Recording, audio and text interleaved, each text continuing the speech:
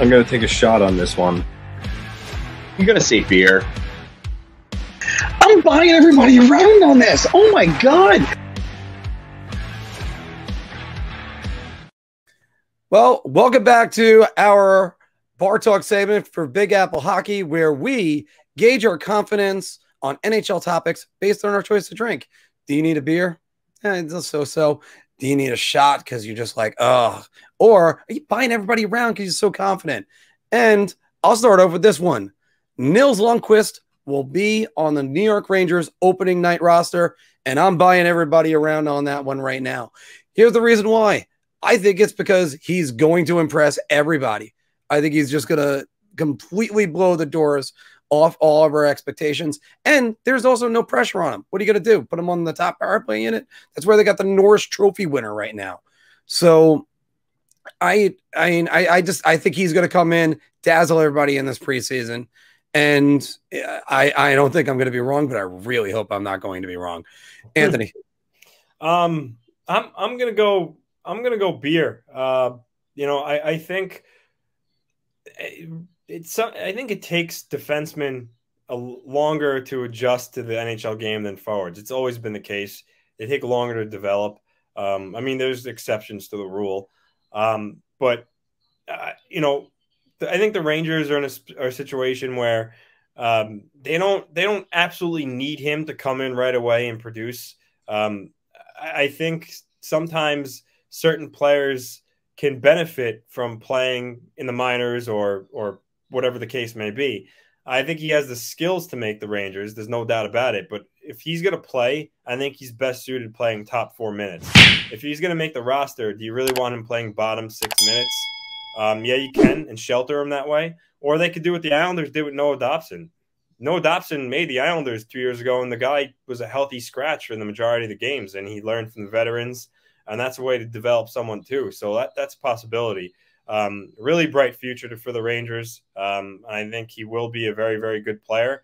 I'm just not 100% convinced he's going to play every night, so that's why I'm going with a beer. One thing I wonder about this, and I wonder out loud, if the pandemic actually helped his development, because they didn't feel a need to rush him. They didn't rush him at all. He got here in 3 years. He was the 2018 draft. And you listen to his interview, and he just sounds like a kid that's matured very nicely. So, well, that's on our bar topic, Doug, but yeah, that one's a little bit tough. I'm going to say shot on that. Here's the reason why I think rookie of the year talk is going to be not coming from me. And that's because he's not going to get #1 power play time. There are other guys that are going to be Moritz Seider. He's going to be coming up this year. He'll probably get #1 power play time. Well, actually, you know what? We'll get to that one in a minute because there's going to be other guys to talk about with that.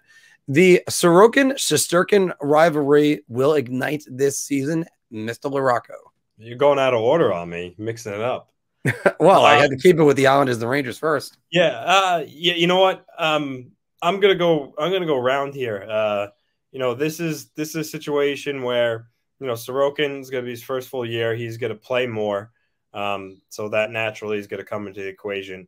Then there's the situation of the Olympics. It's that third spot behind Varlarmov and Vasilevsky is going to come down to likely Sorokin or Shesterkin. They're best friends, which adds a fun element to this rivalry here. Let's face it, I think they're both going to be elite goaltenders in this league. There's no doubt about it. They play different styles, but they're both immensely talented. Rival teams, Rangers, Islanders. Before long, Sorokin's going to be front and center because he's going to take over for Varlamov. So I think it's just going to get better and better from here, especially with the Olympic aspect to it. So yeah, I'm looking forward to what both these guys are going to do going forward here. Unfortunately, I'm going to have to say beer first. The only reason why is because Igor did not have his best games against the Islanders last season. I would love it if that's the case where it suddenly happens. And by the way, Semyon, Varlarmov, and Alexander Georgiev are going to have something to say about it. It's going to happen because, you know, good goalies are going to be good goalies. There aren't teams that just got their numbers. Like, I always loved it when Islander fans said to me, "Oh, hey, we got Henrik's number. He has 30 wins against you in the franchise history." Pretty sure Henrik Lundkvist wasn't too scared of the Islanders.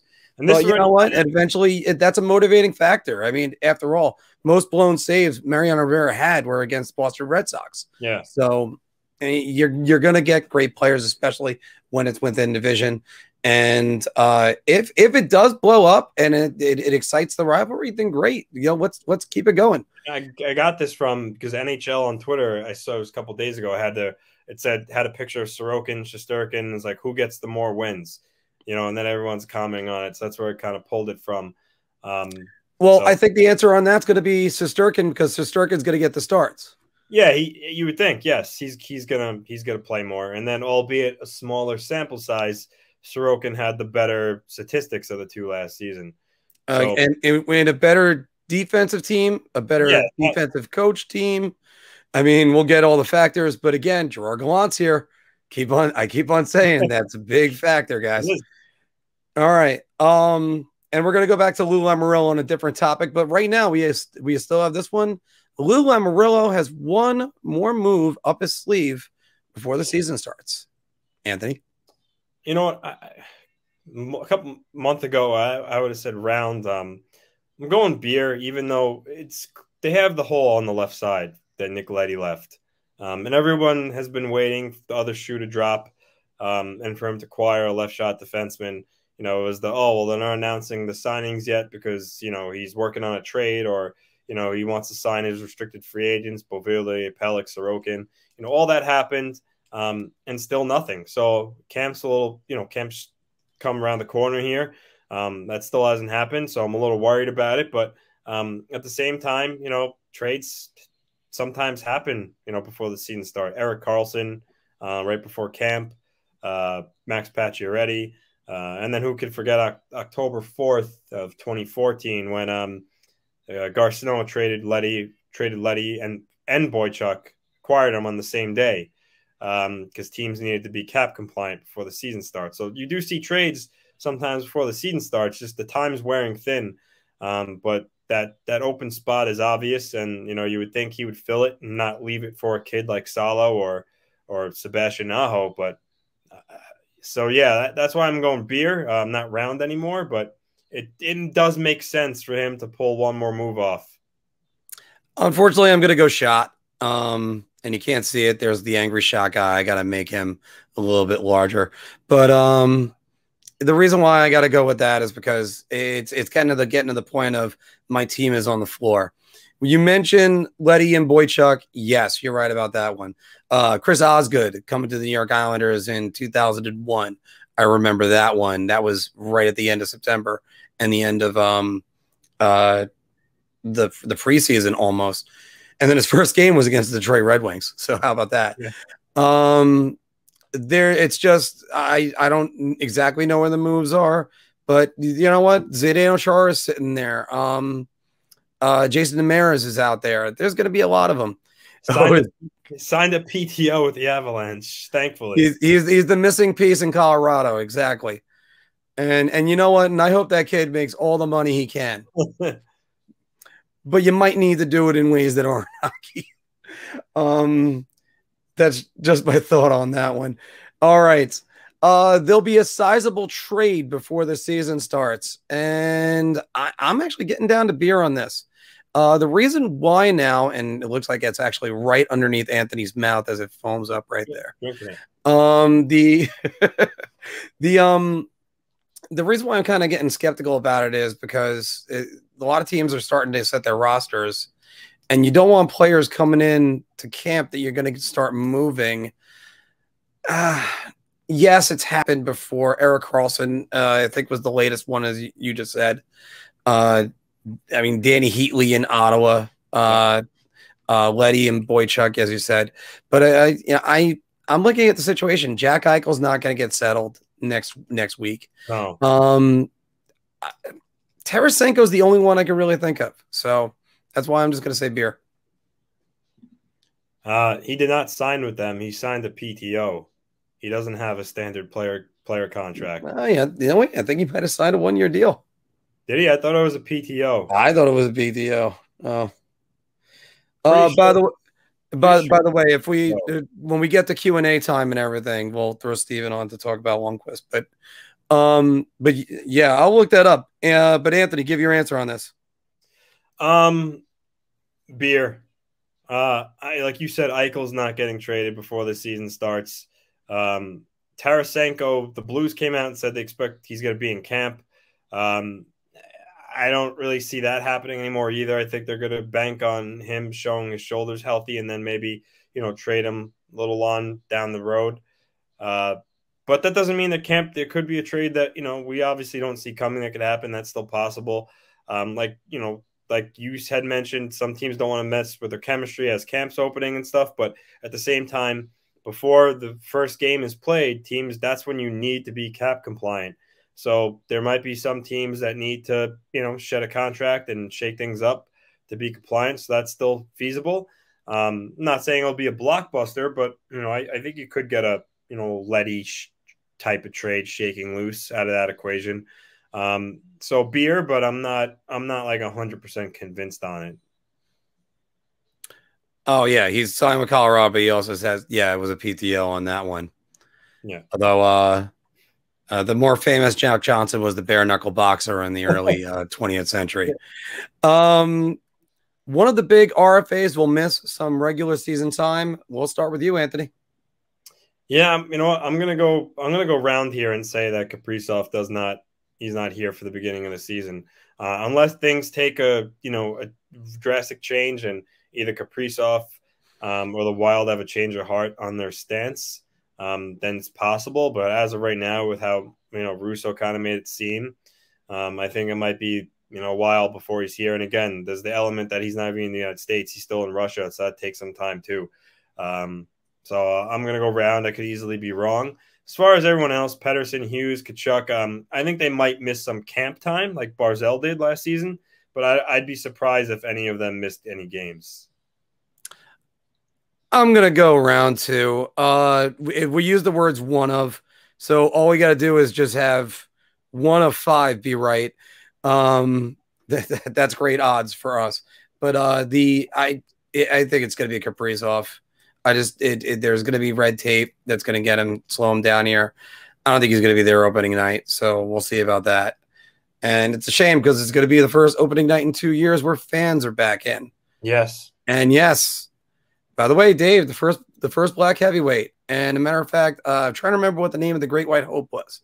But, I mean, Jack Johnson, he was a hell of a boxer. All right. Going to some of the bad teams. Arizona's combination of Hutton and Kosenar, that's the way you pronounce it? Yeah. All right. That tandem is worse than Buffalo's tandem of Craig Anderson and Aaron Dell. Yeah, I'm buying everybody around on this one. You're talking about 2 goalies that were in Buffalo. Well, first off, Hutton was the backup in Buffalo, or 50-50, like 50-40 split. Yeah, something like that. Where the other 10% went, I have no idea. But it's just Hutton, he's better as a backup anyway, like he was when he was with St. Louis.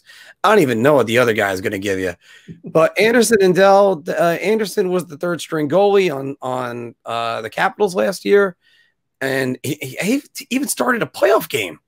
But and Aaron Dell, he's never really taken that next step after San Jose. So, yeah, I got to say, they're going to be worse over in Arizona. Yeah, it's just all this is ugly right here. I mean, Craig Anderson, he's 43 years old. Yeah, I mean, if you're 43, you're terrible. Yeah, I don't know if he's an NHL caliber goalie anymore. Aaron Dell, like you said, after he somewhat looked promising in San Jose, he's not very good. So I really struggle with this. I really struggle with it. they're both tire fires. They're both going to really compete for Shane Wright. But Carter Hutton, I mean, at least he's got age on his side compared to Anderson, and Kosenar is still young. I mean, he's on. Man, you know what? I'm gonna go shot. Oh wow! I thought we were doing buying around, but there we go. There's we lost the shot guy. We'll just go with that one. I just kind of convinced myself there. I guess I don't know. I think Anderson's done. I mean, and Dell's not. It's just like it's really ugly all around. But I guess because Kosenar is a little young, he hasn't really had a cup of tea yet. And Hutton, you know, is younger and had some success in like St. Louis, and so but yeah. I mean, don't get me wrong, it's a shot, but it's still a very ugly situation in goal for Arizona. All right. Well, once again, we'll bring up the little angry shot man. But yeah, like I said, I got to fix that. All right. Moving on. Okay, going back to the banners. Quinton Byfield will win the Calder Trophy. Anthony, you first. You know, I'm going to go round here. Wow. I think based on this year's draft, how all the top players are basically either playing at Michigan, it seems, or not playing in the NHL this year. Willie Meckland on San Jose, I don't think he's going to play for them this year. So you're talking rookies from previous classes, and Byfield, you know, you're talking about a second overall pick, center, big. He's got a lot of tools in his toolbox. You know, you would think he's going to get the playing time in LA behind Kopitar and Danault. You know, and I just don't really see anybody that's, you know, Marco Rossi on Minnesota. It's possible. You know, so there's that element.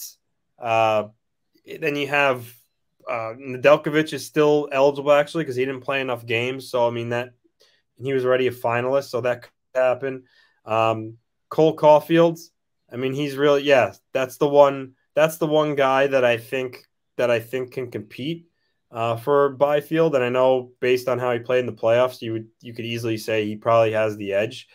But I've always liked Byfield. I actually was a proponent of the Rangers taking Byfield over Lafreniere just because of they needed help at center ice, and because he's also very, very skilled. It's not like the talent margin between Lafreniere and Byfield was extreme, because I know normally you always draft the best player available in hockey. But being that the gap really isn't that wide, I thought Byfield was the pick there. So I've always been very high on him. And again, I think he has all the tools to be a really, really good player. So no disrespect to Caulfield because he could easily win it, but in my opinion, I think it's going to be Byfield. I'm going to go Beer, and the reason why. Now, by the way, the Rasmus Kupari or Alex Turcotte. I mean, I would love it if Byfield is good. That could free up a possible trade at Turcotte, and the Rangers should try to go after him. But I'm going to go with the Beer on this. As a matter of fact, I'll use this one right there. So I'm not blocking out your face now. I'm blocking out mine. There you go. I'm going to go Beer because there's going to be a rookie that we're not talking about. I mean, Cider in Detroit is one of them. Alex Nedeljkovic came out of nowhere. Nobody was thinking about him for rookie of the year. Vitaly Kravtsov, I believe, still has rookie eligibility, even though he played 11 games. So that's going to be interesting. And I just don't know if Byfield's going to get the playing time. Though he's going to put up the numbers. He's got power play time stuff too. Sorry, go ahead, Andy. Trevor Zegras, Anaheim. Trevor Zegras, there's one. Okay, really good. Yep. Yeah, I mean, because sometimes these guys win rookie of the year because they're on bad teams getting all the ice time. Yeah. So, that's where you can always just look with those. But guys, what do you think? Think Nils Lundkvist is going to be on the New York Rangers opening night roster? Can he challenge Quinton Byfield for the rookie of the year? Sorokin versus Shesterkin. The rivalry begins? ? Lou got another trick up his sleeve. One of the UFAs going to be missing time. And of course, is there going to be a humongous trade before the season begins? Throw it all down in the comments below. Just like just like this idiot keeps on telling you to. Yes. If you like that video, we got a lot more. So check out any of these that are right over here. And don't forget to like, share, and subscribe. Your ideas are intriguing to me, and I wish to subscribe to your newsletter.